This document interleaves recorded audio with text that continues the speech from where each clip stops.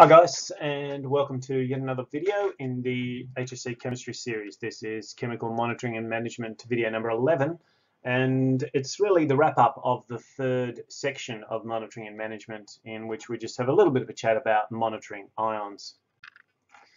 And we've looked so far at the way we identify different ions in solution, cations and anions, whether we do that through precipitation reactions or flame tests.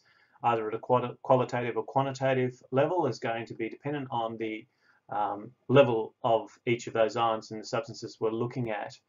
Now, when we're testing certain substances, waters and soils, some of the elements are in such small quantities that we need a different testing, and then we've used AAS for that. So when we're looking at essential trace elements, it's AAS that comes into play for us to try and identify those.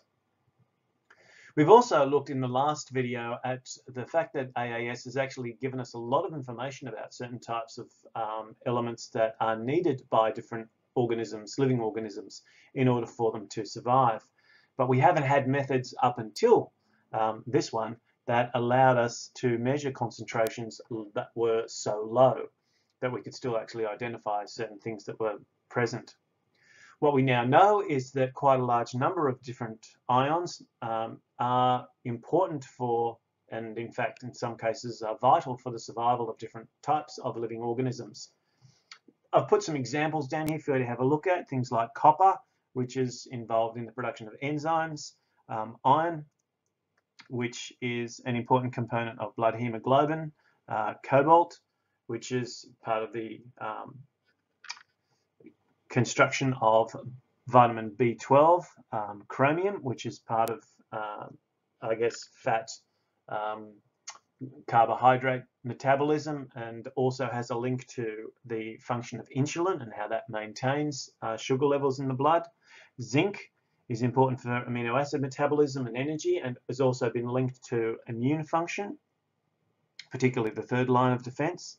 Manganese, which is about, which plays a role in the clotting of blood. Iodine, which is specifically linked to thyroid function, and we've looked at iodine in terms of radioactive isotope of iodine, which can be used to track any problems with the thyroid. And even things like hydrogen, which we know the presence of hydrogen can change the pH of our waterways, and pH is very, very important for the functioning of enzymes in living organisms. So there's lots of different ions that we can monitor in solution, and a lot of different ways in which we can identify the concentration of those ions. Though when they are in very small concentrations, that's when we need some very precise techniques such as AAS has given us. Now, as well as very small quantities of ions being important for survival of organisms, there are also very small quantities that can be considerably toxic to organisms as well. And one of the best examples of these, I guess, is lead. Lead was very commonly used until 20-30 years ago, when its role as a cumulative poison that was actually linked as a carcinogen was known to be a major problem. I guess the greater problem with lead too, or the one that's actually been noted more recently, is the effect that it has on brain function and neurological disorders, and also just even in intellectual development in children if they are exposed to high quantities of lead when they're growing up. So if they're just playing in the backyard and that soil is contaminated with lead, can affect their growth and development.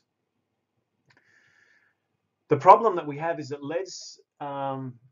lead was so used in such a widespread way that there is a lot of lead still in the environment. So any old petrol stores, leaded petrol was very popular, and it was used to enhance as a fuel enhancer, so it allowed the octane to burn more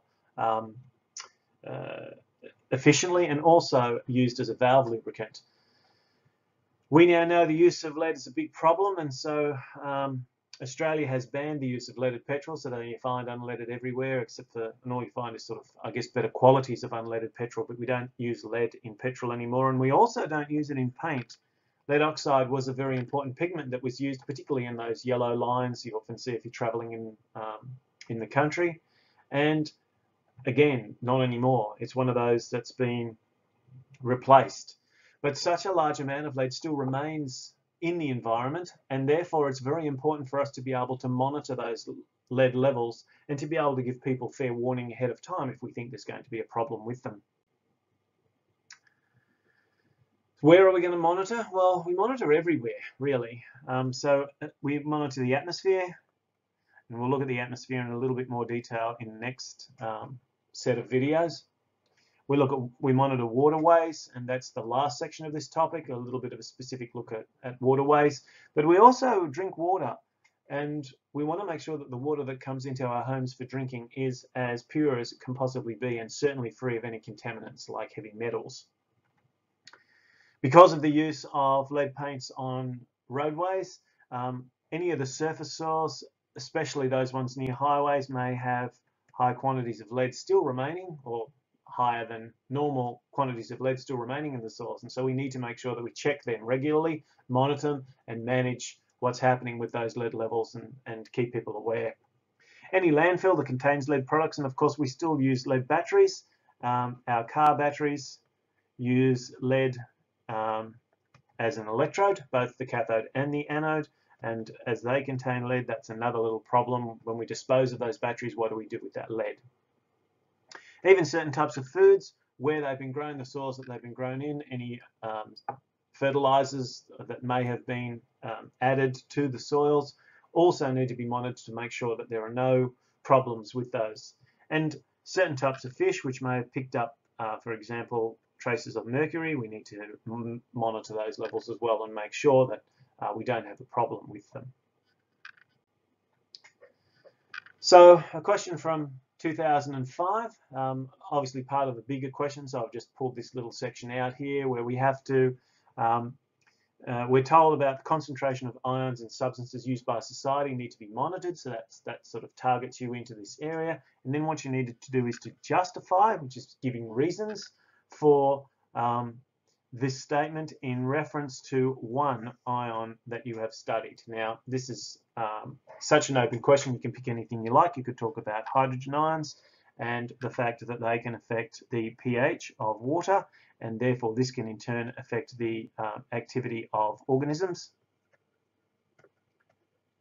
It can also affect the ability of certain substances to dissolve and quite a range of other things. Probably one of the other ones to pick is lead, and I've talked in this video a little bit about lead and the problems associated with both the uses of lead and the fact that it remains in the environment, and the fact that it has such a negative effect on health.